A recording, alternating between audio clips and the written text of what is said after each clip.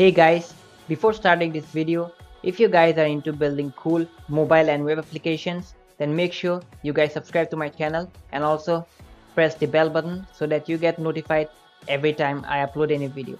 Thank you guys and do enjoy this video. So hey guys, what's up? Welcome to the first part of the upcoming Flutter video series where we will be building a fully featured Flutter e-commerce application with Firebase backend. So guys, here we will be able to add, create orders and also authenticate new users and much more. So guys, if you skip or miss any of the video in this series, then you will be missing a lot of important things to know in Flutter. So guys, make sure you watch each and every video in this series. You can increase the speed of these videos if I am going too slow, but make sure you guys watch each and every video because it will be quite important and useful for you guys. And also you guys will be building a fully featured Flutter e-commerce application, which will be a good portfolio project, and you will be gaining some experience with Flutter. And if you guys are watching this video, then make sure you leave your name and email IDs right under the comment section, because I'll be sharing this secret Flutter blueprint with you guys, where through which you guys will be able to learn Flutter much more quickly and also build more efficient apps with lesser code. So make sure you guys leave your name and your email IDs into the comment section below. So guys, with this, let us get started. So first of all, the app which we'll be building will have the user interface, that is the UI, quite similar to which we have over here. So here we have an app bar. So this will be the home page of our application, where we are going to have an app bar with the title, of course, and with a drawer through which we will be able to view our recent orders and also view our profile. And then we are going to have this search icon through which we will be able to search for products. And also we are going to have this card icon, which will take us to our card section or our card screen.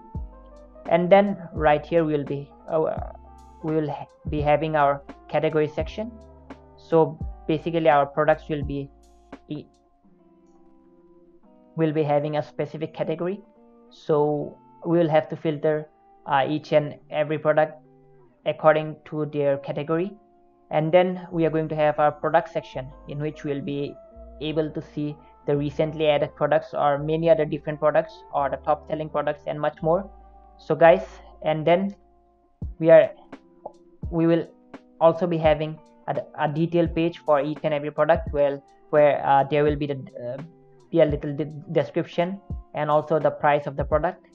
And then we'll be having our card, in which the user will able to view the products they have added to their cart, and then they will be able to proceed for checkout. So guys, in this video series I'll be using Visual Studio Code. So if you guys are using different IDE like Android Studio, then do let me know in the comments if you have some difficulty following it, and make sure to leave a like in this video and also to subscribe to my channel if you guys want to see more videos related to Flutter and also to web development. So guys, for the source code related to this project, you will be able to find it in my GitHub profile. So make sure you visit this link, which I'll be putting in the description below. So you can visit this link and get the source code for this project. And also I'll be adding the changes and also updating this repository, so that you guys will be able to follow after each and every video. So yes, do check out the link below. So guys, in my Visual Studio Code, I'll just hit F1, and as you guys can see, I get an option which shows Flutter create new project. So I'll hit it, and I'll just name it as Flutter _ ecom. Enter, and it will basically ask me to where I want to store my project. So I'll just store it in the desktop.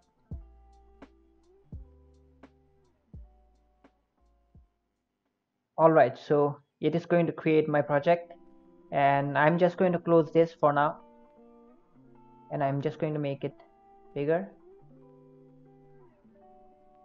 Alright, so our project has been successfully created. And as you guys can see, this is the default Flutter code which we usually get when you create a new project. So we will actually not be needing this anymore, so I'll just cut it. So what it was just a counter which you guys might be familiar with. So I'm going to make this text a bit bigger so that you guys can see it more clearly. Alright, so I hope you guys are being able to see the code clearly.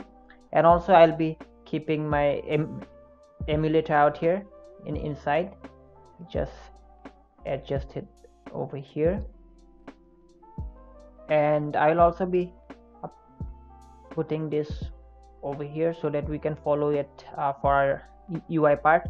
So in this video series we will not be focusing much on the user interface, but we'll be focusing on the logic and the backend part. But still we will give our best, or we'll try our best to create a good and nice user interface, as you guys can see over here. So the UI would be quite simple. So guys, back in our main.dart file, what I'm going to do, I'm going to create a stateless widget. Just call it my app, and it is going to return the material app widget.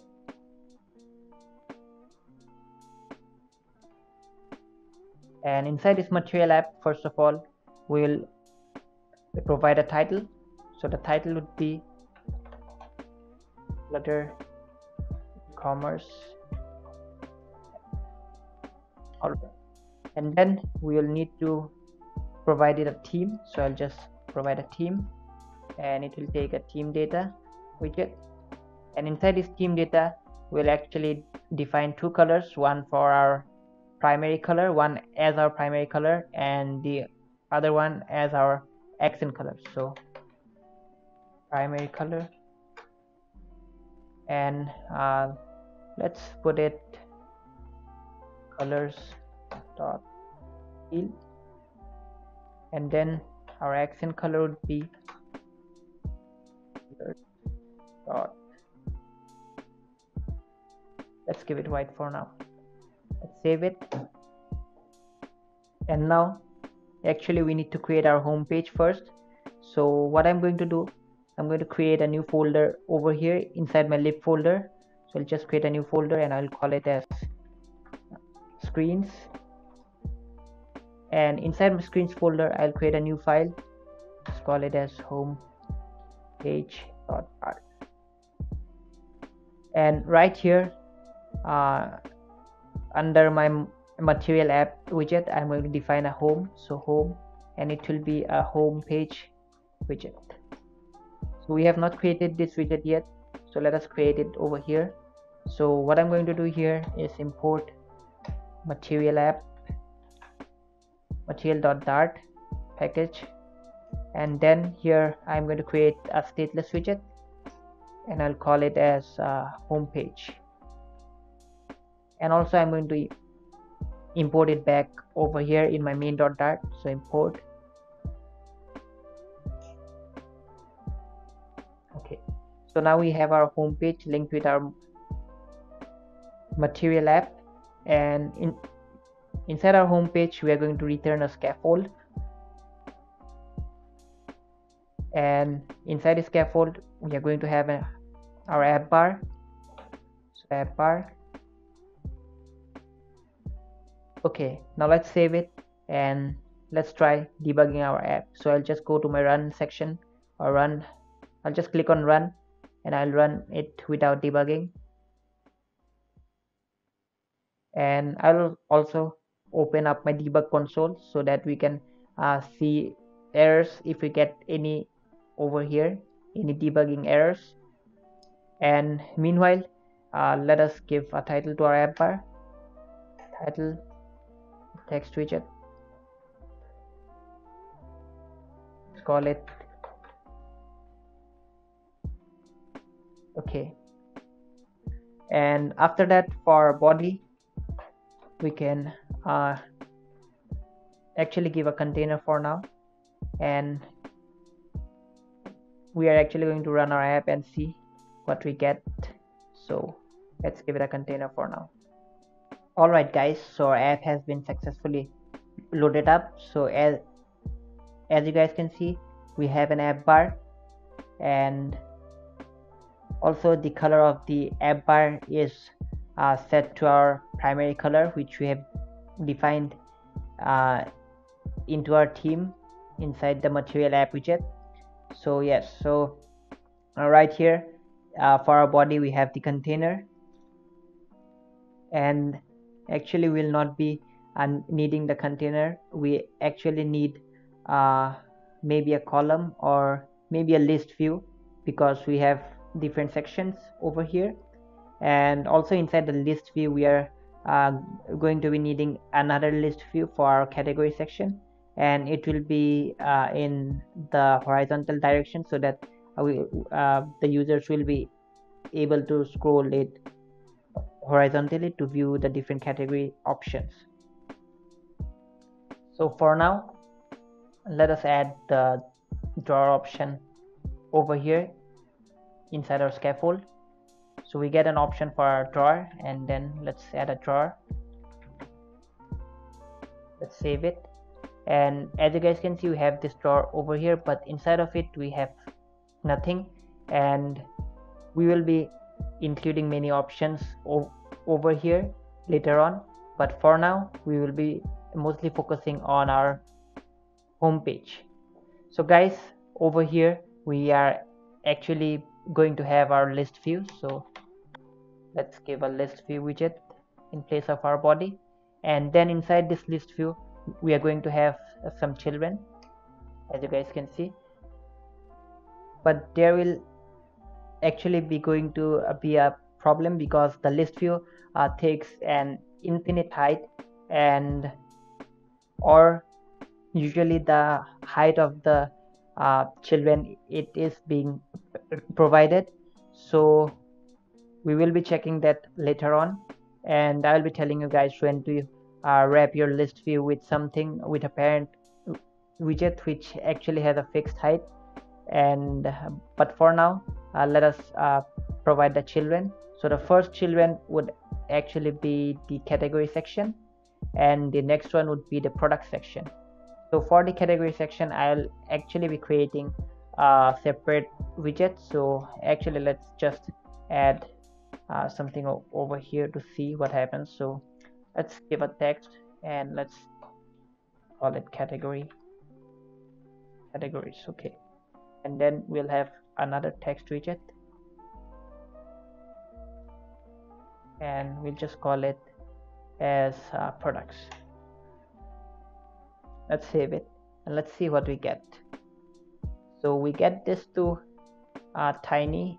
I think you guys will not be able to see it, so I'll just make this a bit larger or bigger. So style, and the font size would be, let's say 40 possibly.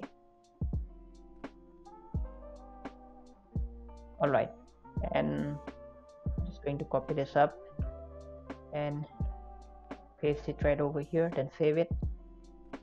As you guys can see, we have this list, and we have the category section, and then we'll be having the product section.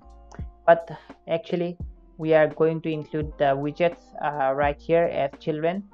So right below the text of categories we are going to have our category widget, which we have not created it yet for now. So it is going to show an error, and then under the text of products we are going to have the product widget. So we have our, maybe let's call it all products widget. So we have also not created it, so that's why it is going to show an error. So in the next video guys, we'll be creating the category section, that is we'll be creating our category widget, and then we will be following it up with our the product section, all products widget. So guys, do like this video and do share this video if you found it helpful, and do subscribe to this channel for more videos on this series, and I'll be seeing you guys in the next video. where we'll be building the category part. And till then guys, stay tuned.